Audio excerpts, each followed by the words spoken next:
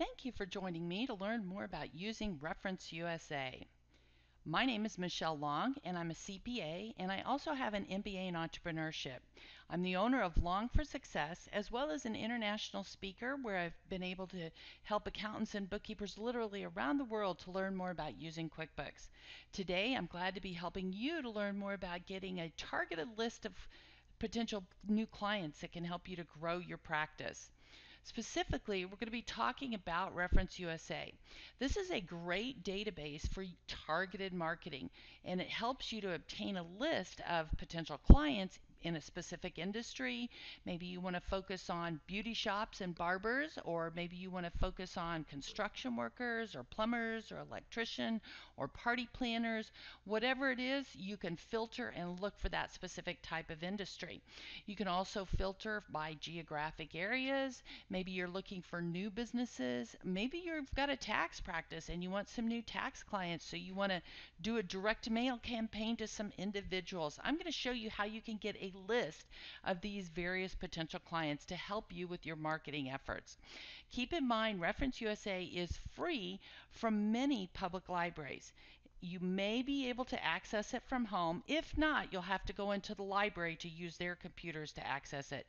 But if you are able to access it from home, you probably will need to have a library card, but you can usually get those for free. Now, I'm going to go ahead and go into my library's website so I can show you how to access it and use it. So I'm going to go ahead and look under the online information under research databases. Yours might be a little different, and if you have trouble finding it on your library website, just ask the librarians. They can help you to locate it. But I'm going to click on research databases, and I'm going to click on alphabetical list because I know it's under Reference USA. So I'll look under the R's, click on Reference USA, and now this is going to take me into the database because I've already signed in and put my library card number in there. So keep in mind you will need a library card. So I'm going to first thing is go into the U.S. businesses. If you're from Canada, there's a section in here for Canadian business as well. So I'm going to go ahead and click on U.S. businesses. And I usually go in under the advanced search tab. So I'll click on that one. And now again, you need to have in mind what it is that you want to target, what type of businesses. So in this example, I'm going to go through and show you different ways that you can filter and search for these potential clients, but you need to kind of focus on who is your target. You know, what type of businesses are you looking for? Now, here's your search criteria over on the left hand over here. I don't want to search by company name because I'm looking for all of these potential businesses. And again, I don't want to search by executive name. What I do want to search by is keyword or SIC or NAICS code. If I click on keyword, this is where you would type in what are you looking for. Maybe it's construction, maybe it's plumbers or electricians or party planners, whatever it is you're looking for. I'm going to pretend we're looking for beauty salons. So I'll type in beauty salons and hit enter, and it will pull up some businesses by NAICS code here, and I can choose which ones that I would like to look at. And it's taken a little bit longer than normal. Let me go ahead and click on search again. There we go. So I'm going to go ahead and choose beauty salons right here, and I could also choose barbers. Now you can see there's different things out here. I don't want equipment and supplies, but I do want barbers. Here's children's hair salons, makeup studios. There's different things that you could choose. I'm just going to do beauty salons and barber shops. Now, as it is right now, I would be getting about 15 million results over here. So you can see over here this record count, and I can update that count to see exactly how many. Well, I had 15 million small businesses, and it quickly took me down to 267,000. That's still way too many. So I want to filter it. So that's where I'll look at by geography. You could do your entire metro area, or you can do specific zip codes. I usually like to do a specific zip code. So I'm going to come down here and let's put in a couple of zip codes. You can choose how many zip codes you want to put in, and that will of course affect the results of what you're going to get. I'm going to put a couple of zip codes in there. Then I could, I don't really want to search for phone numbers because I'm just looking for all businesses in a certain area. I could filter based on number of employees or sales volume if I wanted to, by ownership, public or private. Do you want a home-based business or government offices? I'm not going to search for any of that, so I'm going to go ahead and close those little sections. I also want small businesses, so the financial data is not something that I want to filter based on. Now, under Special Select, sometimes I do like to choose a web address. And when I click on these fields, then it gives me the search codes over here. So under web address, I could search for only companies with a web address, or maybe only companies without. So you can choose what you want to do. So let's go ahead and just say we want only companies that have a website. And then there's other criteria that you could look for out here. Let's go ahead and click on View the Results, see what we've got out here. Now, I only got 18 records here, which isn't too bad, but I might want to add some additional zip codes in there if you want to target more of them. One thing I'm going to point out to you, so I've got these list of businesses that meet the criteria that I put in, beauty salons or barbers, and in those two zip code areas with a website. So that's why it's a little smaller. If I took out the and did with or without a website, if I took that criteria out, it would increase the number of results that I got. So I could click on Revise Search, come back over here, and let's scroll down under web address, and let's remove that one. And now let's view our results, and now let's see how we got. That bumped me up to 26 results. So you can kind of change the criteria and kind of affect how many results you're going to get. One thing I would point out to you down at the bottom here, see where it says you can only download 250 results per search. So you might want to do, certain geographic areas or something to keep it under 250, or if you go over that, you kind of have to pay attention to what you've downloaded, and you have to download things in groups. That's one of the things about this being free, because companies actually sell these targeted lists for lots of money. So the ability to go in and get it for free is a big plus, but you do have that download limitation. Something else I want to point out to you, some of them have this little icon over here under corporate tree along with a little up arrow here. So for example, beauty brands, that's a national chain. And so if you click up, it will take you up to the parent company that owns like this particular location. So if you wanted to target, chains or franchises, that's a good opportunity that you can do that. You can see we've got some fantastic Sam's down here. They've got some corporate trees. There's a Great Clips. Those are some of the large chains that are available in the beauty salon industry. So you could go ahead and click on this if you wanted to see who owns it. So if I click on that up arrow, it will show me Beauty Brands Management Office here.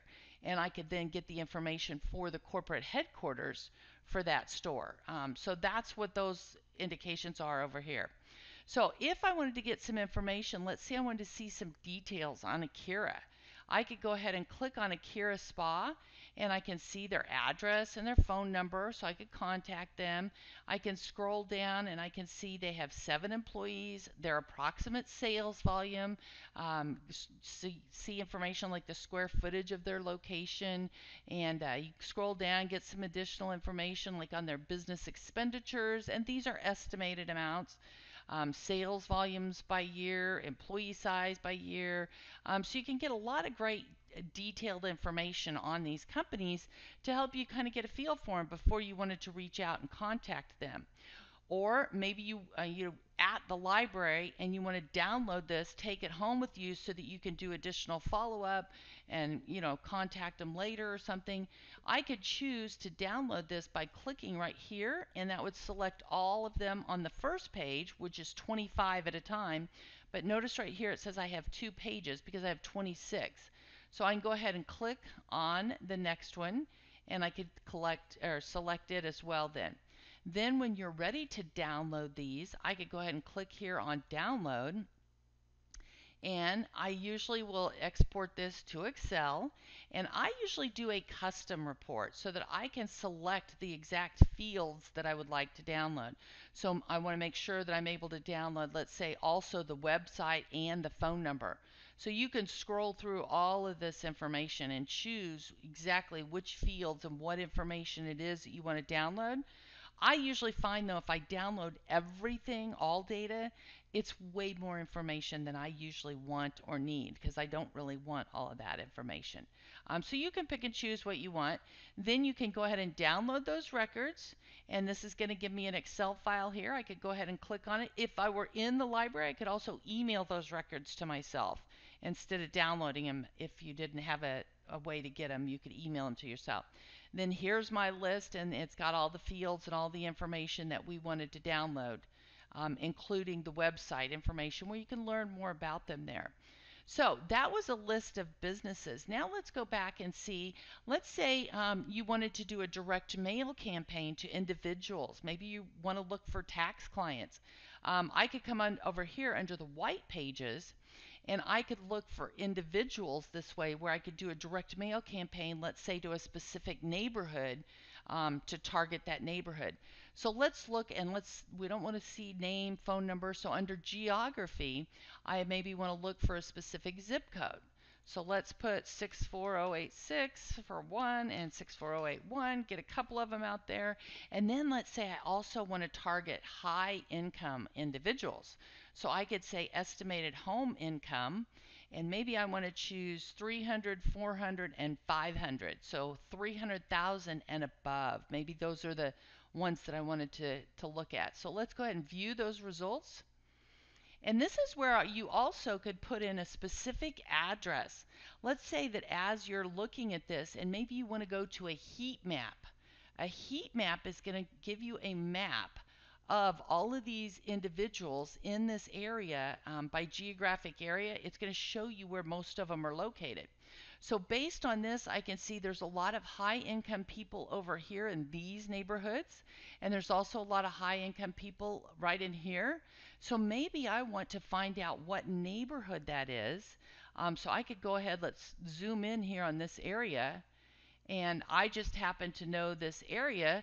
So I know this is the Longview neighborhoods over here, and this is the Winter Park and Winterset Park and Winterset Valley over here. So I could actually target those neighborhoods. I could zoom in here and I could get a specific address for one of these. So like let's say I click on this and I get this address.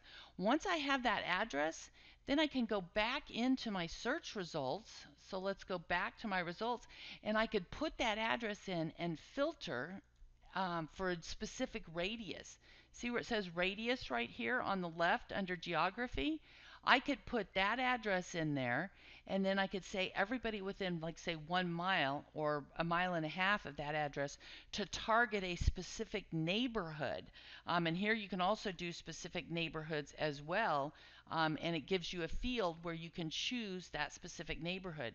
This is a great opportunity for you to download and do a direct mail campaign to specific individual neighborhoods. So that's another great way that you could use this. There's also a couple of other databases that you might want to check out. So you've got U.S. businesses as well as Canadian, and then also for individuals, you've got the U.S. and Canadian white pages. Maybe you want to target new businesses. You could look at those out there. You could also look for new homeowners or new movers. People who have moved recently might be a good target for you as well. So think about your target, who you're trying to reach, which potential clients are you trying to get, and then you can use this free database, ReferenceUSA, to help you to get that targeted list and ultimately help you grow your practice.